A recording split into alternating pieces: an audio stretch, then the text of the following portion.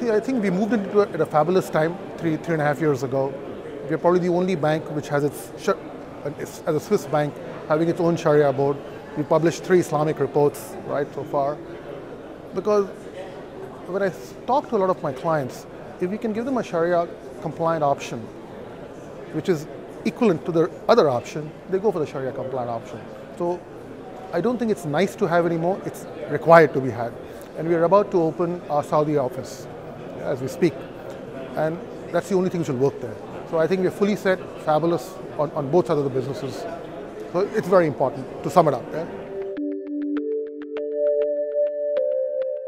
It's a huge potential market around the region. I mean, the number of transactions we have done, whether it's a Musharaka or a Murhaba, on the investment banking side, I would say has exceeded already $500 million in the last 12 to 15 months.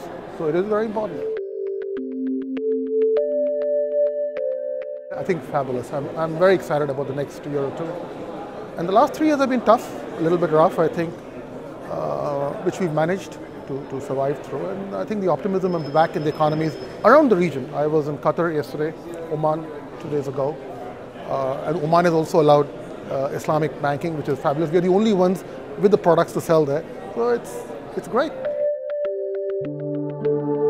I think the importance is the recognition, the fact that people get aware that you offer it, because a lot of people are not aware that a bank like Sarasen is offering Islamically compliant products. So when you do this, it gets into the media, it gets PR, you tell clients about it, and people understand that you must be having a serious platform to which you can offer solutions to clients. So it's very important. Yeah?